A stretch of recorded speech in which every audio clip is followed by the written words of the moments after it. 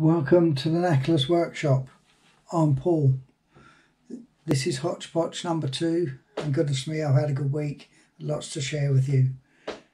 Information about lathes, shaping machines, engraving machines, original 𝐒𝐄𝐑 and 𝐔𝐄𝐅𝐔𝐋 for the Unimat SL lathe. New workshop news, new email address, vintage tools, vices and snooker. I guess it's time for you to pause the video, get a cup of tea or coffee, and get comfortable for Hotchpotch number 2.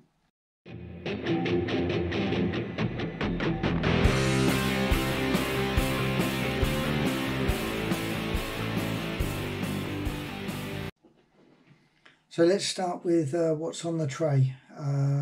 So I've got two sets of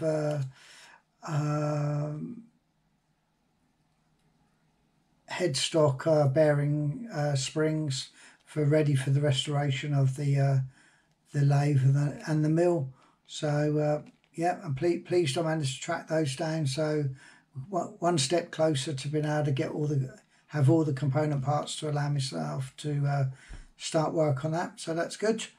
What else have we got? So this is what I was most excited about. This is a genuine Unimat SL 𝐒𝐄𝐑. It's E16, so not like the modern ER16s, and I have one 2mm collet for it. So fabulous, I got it, and I hope to be able to make use this as a pattern and make a replacement, or make another one myself. I did spend stupid money that I can't believe how much money these things go for, but the main purpose was to get a pattern, so then I could copy it effectively. This is an ER16, so the modern version of the E16, readily available. So I've got one of those, and I've got an ER16 collet holder. Obviously doesn't fit on the chuck, but between those two I should be quite I should be able to get all the dimensions and actually design what I need to produce myself. So quite excited about that. Next thing was a genuine 3-jaw chuck for the SL lathe. This is what came with them when they were made in the 50s, 60s and 70s. I wish I'd taken a bit of a photo of it before, because I've cleaned it up a bit. It still runs quite well, but I think I'm going to try and strip it down, and I think I can still get rid of some of these marks again when I start the restoration. But it's nice to have a genuine one. I'm going to do a video next week, I hope to, on the various chucks on the SL lathe. So I'll do a comparison, because I've got a cheap imitation, I suppose you would call it, and I'll try and show the difference between the two. So yeah, so that was another pleasing thing.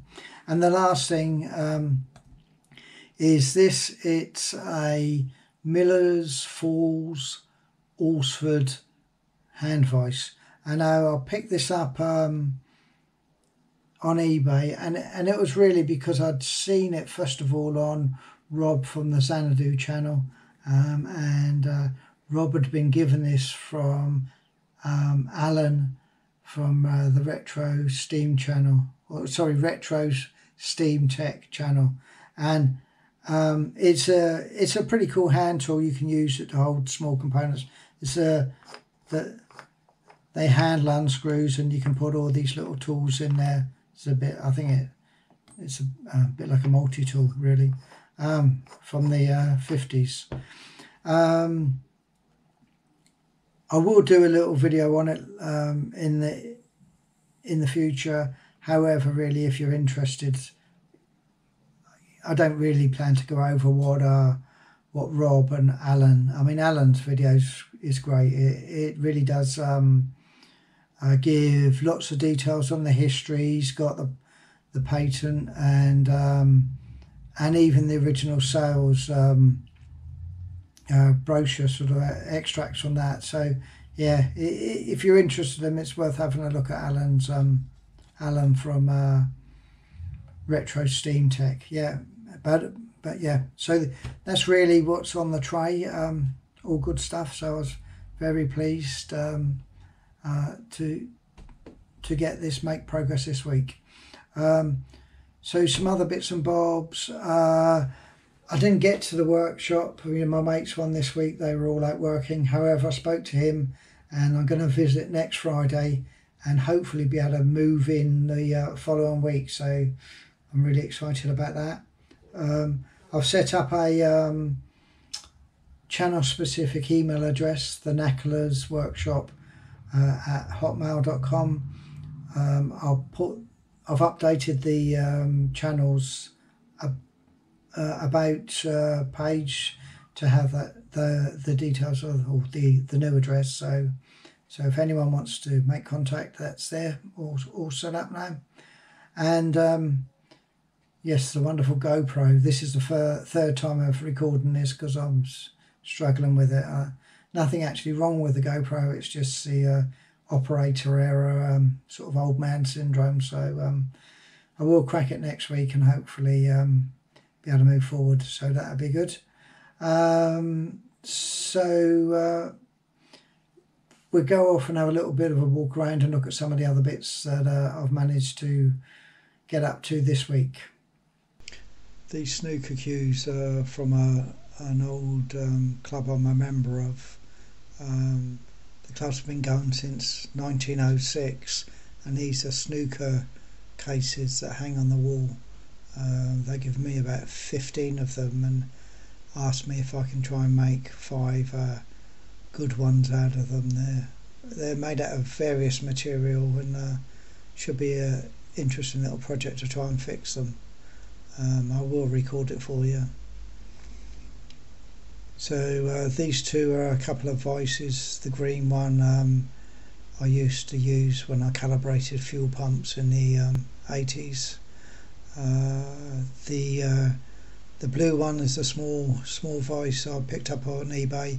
It's reversible, so it's got 3 jaws. I need to replace the jaws with well, I think I might do them with copper jaws, moving, shortly. So during this week I've watched a few videos on hand shaping machines, and I watched a good one by Matt from Look Creations, and also one by Larry Poindexter, who made his own one. I must admit I've somewhat fallen in love with shaping machines. I started the search for a hand shaper and came across a listing for a small workshop that was being sold off, and ended up buying a hand shaper that had been motorised, an old lathe and a hand-built drill press. I think the shaper may be an Adept number 1 or 2. I haven't got a clue what brand or what make the lathe is. If any of you can identify it, please let me know. I was really only after the shaper, so I may well sell the lathe and try and get a new one as originally planned. I'll pick them up on Tuesday and I'm quite excited about that. Another thing that went on Thursday, I did a 400-mile round trip and picked up 2 things, rather tatty and misshapen Starrett tool chest and an engraving machine. The engraver is a nice bit of kit but sort of somewhat grubby, so another thing for me to scrub up. I decided to keep the engraver here at home, and well, once I've got a new desk to put it on, I'll show you it in action. Well, hopefully you haven't all fallen asleep now, because I've been rambling for quite a while. I'd like to thank all my new subscribers and my old ones. I can say that now. I've been in action for 2 weeks. I really am grateful to you all, and quite amazed how things are progressing.